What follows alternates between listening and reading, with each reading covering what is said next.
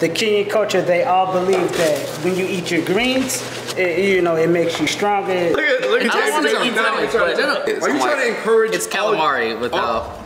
Are you trying to encourage all the kids out there to confront their fears or to let their fears stop their progress? Jordan, you inspire so many children honestly, to bro, not be scared of animals. Hold on.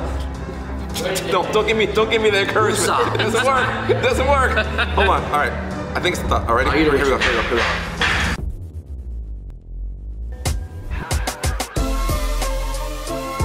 Kenya, Somalia, and Ethiopia. What comes to mind when you think of food from these countries? If you don't know, then get ready, because they're all delicious. We're having an East African feast joined by our friends Jordan Dakers and Jordan Veasley. Growing up in the Seattle area, we did have some friends from these backgrounds, but I don't think we've ever really delved into the cuisines.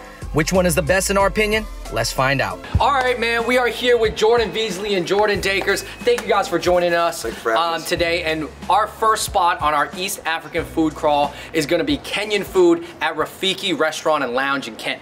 Yo, I've never had Kenyan food before, but yeah, I just never had it. It's the first time for me too. I don't think I've ever had it, bro. Like, honestly. So guys, today we're gonna be hitting up Kenyan food, we got Somali food, and we got Ethiopian food. So it's gonna be this whole thing, guys. And then I guess, Jordan, you can tell us about the animals on the horn. Yeah, you're. I guess I can. I mean, I know my zebras and my lions, and JD's gonna tell us about the animals, and then JD can spin the soundtrack. Oh, wow. Well, actually, let's go. All right, we're here at Rafiki, and we are starting off with some appetizers.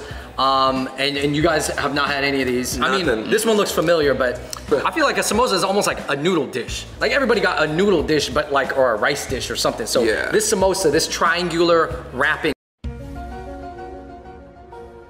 To accompany it, we got some Tusker Kenyan beer. Yo, Jordan, you said you had this before? I've had it before. It's very smooth. Okay. It's very it's almost classified as it's like a light beer almost. Yeah. Did you get it because it had an elephant on it? Yeah, because you get it. Yes.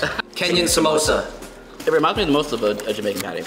Okay. Because of the flaky crust, of course. And Jordan, we did a Jamaican food episode a couple years ago, but like I feel like even the Caribbean obviously does have a lot of like African influence. No, absolutely. I mean, for us, we have the patties. The Trinidadian roti is also really popular in the same boat.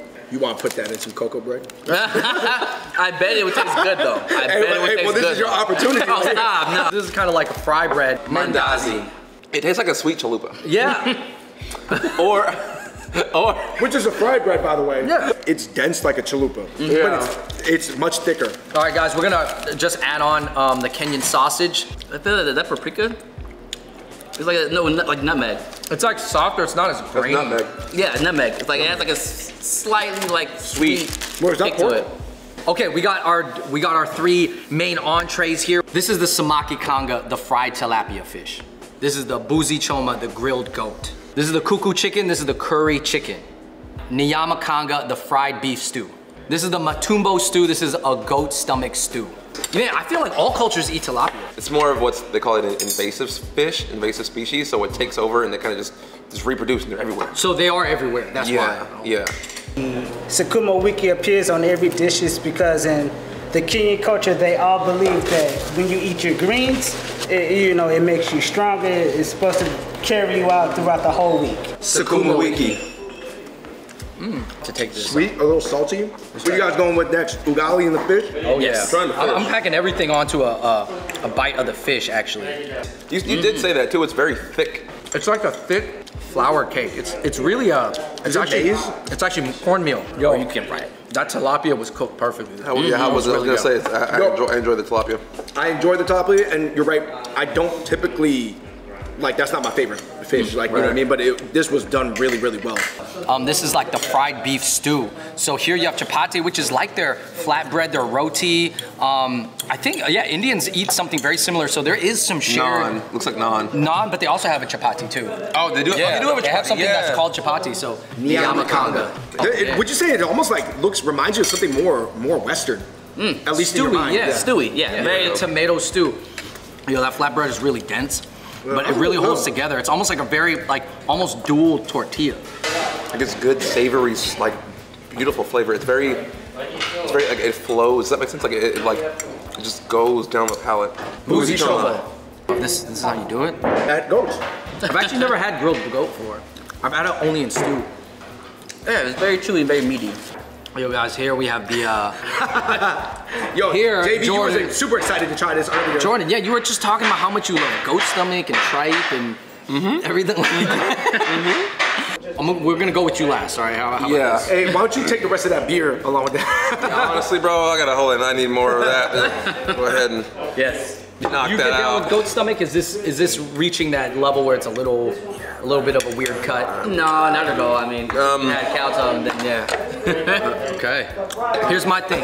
Intestines, I'm usually a no-go, but stomachs, I'm there for. Intestines is... look at I don't want to eat Nice. stomachs, but See, if it's tripe, We're all gonna try it and then put the pressure on JB. I work with these animals, right? And like I see what they put in their stomachs. And I mean, it's healthy stuff. It's good stuff. But like, Don't you feed them? Okay, Like, if if you you bring up the listen. zookeeper excuse now. listen.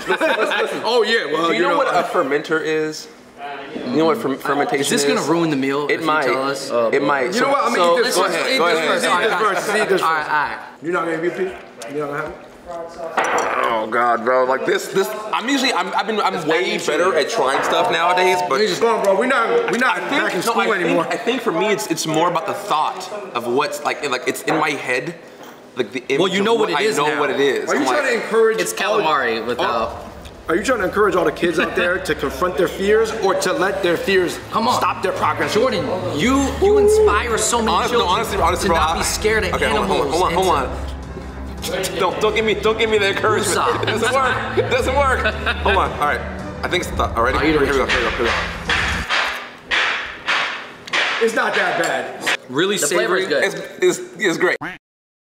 To me, it's almost like a fatty tendon or a fatty meat piece, but without maybe some of the fatty coating, bro. Because you know you have that fat coat your mouth when it gets liquefied down. It gets like really chewy when it's fatty. This one like goes down smooth. So far, the Kenyan food we've had, there is clearly some crossover with Indian food, right? And this is no different. We have kuku curry, which is a chicken curry. Do you guys want the chai with the cream or without the cream? If you give me cream, that lactose might kick in. You know what I mean? Kuku curry. There's like a deep chicken flavor. It's almost like chicken cooked in chicken. That's been sitting in the pot marinating for like hours. It really depends on where you are at from Kenya, right? And that's the way with a lot of countries. If they border other countries, the areas of that country next to the borders are gonna eat different food than the center of the country. Right. All right, so we just had 5 Kenyan entrees, and I thought they were all really good, really stewy. I mean, I'm a fish guy personally, so like, I mean, tilapia is always gonna be like a go-to for me, but the fried goat was really, really, really good. So if I had a favorite, it's kind of a toss-up right now between these two. I can see the bone marrow melting right there in between the bone. Let me just show you. My favorite actually is that is the beef stew. Mandazi in the No, yam. you gotta dip more than that. Dip it. It's good. Yo, that right there, mandazi is bro, crazy. That's what I'm going with that too. Anytime I see a different style of curry that I haven't had before, No, that is true. I'm just It is blown true. away. Try the coffee. You'll feel the deepness of the flavor. It's strong. Yeah. Chai has a very strong tingly. I think Kenyan food, if you guys get the chance, man, definitely try Kenyan food.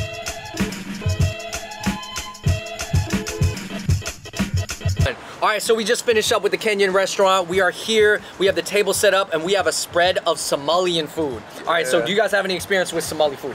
This might be like my first actual time having a full spread like this, because I grew up with a lot of Somalian friends. I have had Somalian pasta once, and it was so good. I've been looking forward to trying it again. I'm down to just get into it. Here we have a beef pasta, and then here, this is where, these are the side dishes that we're gonna be eating with injera, which is also eaten in like Ethiopia and Eritrea. And then we have goat, we have chicken pasta, we have sambusas, which are kind of like somewhat samosas, and then we have lamb over rice. So during a Somalian meal, it's very common to also eat a banana. How do we recognize goat? Because everybody else was kind of like, we kind of were unsure, but you were like, no, that's goat. Well, for me personally, I know it from the bone structure, just because like when we eat our goat, it's not necessarily like a big slab of it, they're more chopped up. So like when I was looking at this certain side of it with the beef sticking out, and also when you start tearing it apart, the darker meat that has like a chicken texture to it, but it's darker. Yeah. So I've worked with goats before, you know, and as a zookeeper, and I've actually never seen the inside of their leg. So, you know, this is kind of a first for me. Goat shake. I like goat a lot too, but it could go bad. Like goat to me is like, you gotta know how to cook it right. No, I would agree. I feel like in a lot of meats that way, but it's just, I'm more of a dark meat fan, so that kind of works for me too. It's up right on my alley. It's pretty good. Ooh. It's not bad at all, actually. This piece looks great. Like I told you, It's man, very juicy. can't go wrong You know with what it it. reminds me of? Weird, but it reminds me of the turkey legs from like Disneyland. Yo, I gotta see JV with this sauce right here. Look at JV's face, man. Try a little bit. It's a little spicy. No. 10 out of 10 if you ask me. Go fan. Our next dish of the Somali food, we got the injera. Now, injera is, I think, most famously known to be part of Ethiopian cuisine. Yeah, Ethiopian and Eritrean. But Ethiopian and Eritrean cuisine. But in this region, you know, since they're all neighbors, like Somalian people do eat injera too. Do they call it injera? Do you know? Yeah, it's a term I think everybody uses. If you got this at the restaurant, they would be putting all these little dollops of food. It would look like on, this. on a platter. Yeah. On the platter, on a as you big guys platter. have seen this before. But we could do a mini version. We're doing a mini version, so Okay, so why don't you guys scoop it? Everybody just scoop what they want. I've dipped a banana in hot sauce. I'm just go ahead and just throw that on there. Yeah. This is Somali injera. So yeah, you take a piece and then you kind of scoop it with different parts of it. So you can yeah. I mean, it's pretty common to eat everything together. Right. It's pretty common to eat all together. So you scoop it and then you eat. Right. Okay. Injera is one of those things that's so unique. It's a little sour, but it's fluffy and spongy. Yeah. It's kind of like refreshing. Kind of gives me almost like a vinegar briny flavor. That banana was kind of key. I guess a funny story I learned with eating injera once was that apparently it's bad to eat with your left hand, which is tough for me because I'm left-handed. So I had it with friends and family, and then they kind of gave me funny looks about it. It's like, oh, and then someone had to school me and tell me like, hey, just for reference, you know. Even culturally, even in like Indonesia where they eat with their hands and stuff, it's more common with your right hand. I don't know. It's a right-handed world. What can I say? Yeah. David's been waiting for this 10 years. Somali pasta Wow, for that 10 long? years, That bro. long? Why? Beef and chicken sakar pasta. The way they cook their tomatoes in at this restaurant, this Somali restaurant, is It's fresh. It tastes very, very fresh. We're moving on to chicken. I gotta tell you that Spicy, right? the chicken is not as spicy as you think. The noodles from the chicken one seem a little more plain and not as like overly seasoned. I'm gonna try it with the injera out of curiosity. too. Okay. Go for it. Carb on carb, but I like it. You know- Hey, you know why you do it? You know why you did that? What? Because Jamaicans do that. They put the beef patty inside of a bun. It just seems a little excessive. Don't knock it until you try it. Right. You can't tell me a patty with cocoa bread, Listen, which is your beef on bread on I bread. guarantee I'll probably like it. I know I'll probably like it, but I just know it's a little much. It's like a pastry in a roll. You don't care because it's delicious. Lamb and rice and sambusa. So get this lamb and rice. Dude, just get this lamb right. This lamb was good. Low-key, I'm more of a, I think I might be the goat guy though. We'll So see. I gotta say, guys, this right off the bat, aesthetically, it kind of looks like lamb biryani. The Indian dish where it's kind of like tossed rice. The lamb is definitely, it's tasty. Given the amount of media representation that, you know, Somalian people get, there's not a lot of it. I didn't know the food was so good. Yeah, I think you guys gotta try it. Sambusa. That was the most herbaceous samosa-like triangle I've personally had.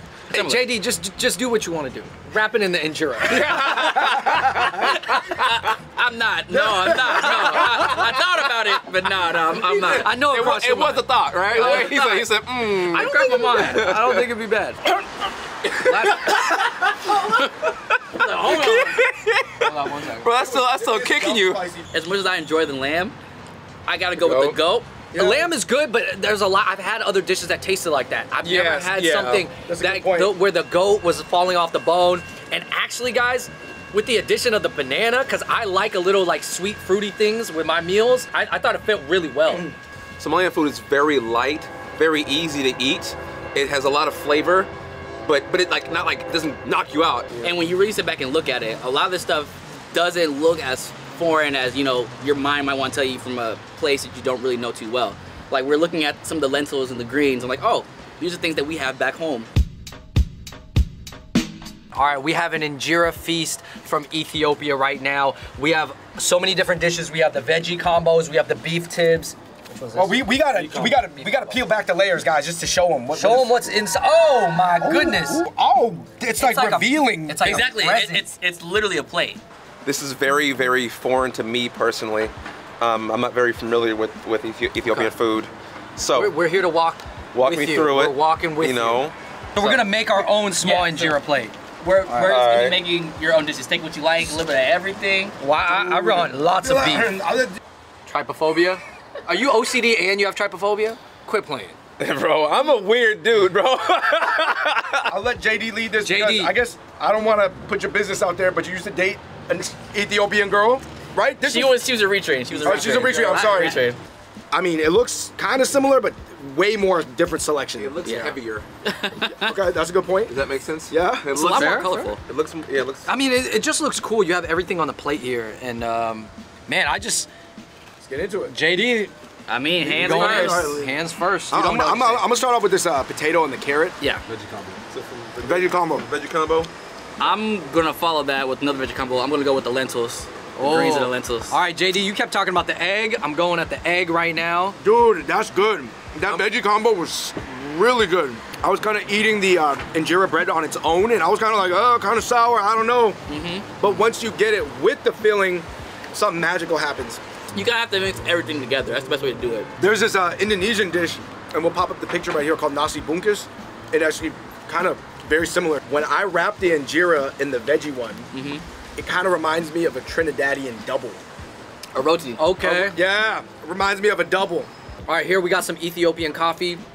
Actually, Ethiopia is one of the oldest civilizations to have coffee. And you know, a lot of the, cool hipster coffee beans are coming from Africa now. Yes. A lot of, can I get the Kenyan Try it. bean, the Ethiopian coffee? Yeah. Ethiopian coffee. Ooh, good. authentic. Yeah. That's cool. They put a little bit of milk in there for us. Yep. Not bad. It's very thick too. It's thicker than like normal, what you would like American coffee. So this is very strong. Cheers. Cheers. Personally, I prefer the Somalian food. I just think it was a little easier for me to eat personally. But one thing I did like about this style of Ethiopian food was the beef tips. And this guy right here, I forget what this is. good. The fib. The tip and the fib. I don't know, mumble rap. Personally, I really do like the injera from Ethiopia. Like, Yeah, just all the mix of I preferred it lentils. too. I liked it. Yeah, the mix of everything was really, really good. So I like the variation in this food. As far as the Ethiopian cuisine that we had, the vegetables really shined, and the meat was really good too, but I thought the vegetables were like shining above all other vegetables. And then for the Somali food, obviously the goat pieces, the big pieces of meat were kind of what we enjoyed the most. All right, you guys, thank you so much for watching that epic East African food crawl. We tried to cover as much as we could that was just available in a very small area. We went to Kenya, Somalia, Ethiopia. We got the name of Rafiki. What does Rafiki mean? Means friend in Swahili. And Simba means lion. Oh, sorry, I didn't tell you about that. Yeah, Simba means lion in Swahili, which is why they chose the name Simba for the Lion King. The food we had, the Kenyan food, was very like stewy and very savory, but very easy to eat. And then the Somali food was a little bit more like tomatoey based with a lot of the grilled meats. Yeah. And then the Ethiopian food was very like vegetable slash a little bit of sour because the injera was very sour when we're eating it. And I just think to have all those different like flavors, and I'm not saying those words sum up the entire cuisine, but at least of what we ate, that's generally how I would describe it. And it was just like, and be able to put it on camera, I thought was so cool. And so I would recommend everybody out there, like if you get the chance to try any of these cuisines, I mean, go out there and try it. I wasn't going to go and find and say, hey, look, today I'm getting Ethiopian food. That just never really crossed my mind. I mean, now at this, in 2020, you can get these dishes. So, anything you want to plug? Mr. Zoo Man? Zoolander. You can find me at Jungle Jordan 23 on all platforms: Twitter, Facebook, Instagram, YouTube, TikTok. Wow. Your boy got a TikTok now. I'm hitting all the. I'm on Instagram, DJ Just Jordan. Follow the team too, Fancy Leaf DJs. They'll find a lot of videos of me mixing, doing funny skits, trying to incorporate jokes into my routines, as well as some off-the-wall ideas. Flipped a reggae song into another song. And just kind of mash culture. That's my thing. Yes. All right, guys, thank you so much for watching us. In the comments down below, you let us know what your favorite East African dish is. It could be from just a number of countries. And also let us know another cuisine that we should look out for. Maybe it's West African food or South African food, whatever it is, you guys let us know in the comments down below. And until next time, we out. Peace. Being from a culture that has a beef curry patty. Yeah. Tell us about the compare and contrast, man. The curry patty isn't as seasoned as this one is, Yo. for sure. But they're they're pretty similar. They're pretty similar. JD, just do what you want to do. Wrap it in the injera. I'm not. No, I'm not. No, I thought about it, but no.